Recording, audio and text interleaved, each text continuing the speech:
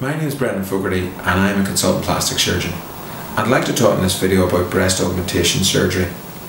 It's very important when considering an operation like a breast augmentation that one is armed with the right information that you need to make the right decision for you. Having a breast augmentation has got lifelong implications, and as such it's imperative that you've got the correct information for you to make a decision.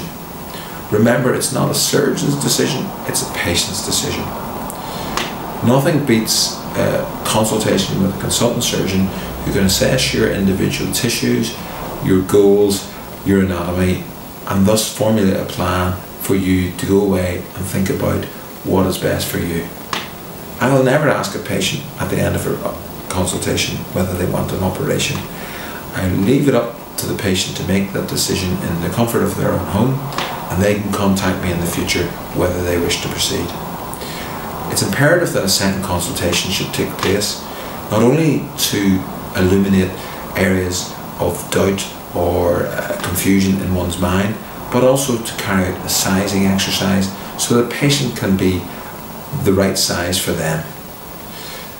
Remember, breast augmentation is a procedure that has lifelong implications, and I would often tell patients that they'll probably need 2 operations at some stage in their life.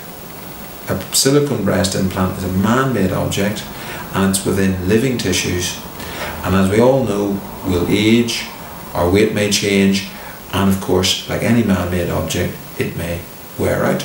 So thus a second operation may be required at some stage during a patient's lifetime, and that could be 10 years, 15 years or 20 years, but people should be prepared for that, and thus people should be armed with the right information to make the right decisions for themselves. In considering all the factors for breast augmentation is beyond the scope of this video, and if people require further information about this, they can look at my website, fogartyplasticsurgery.com. Thank you.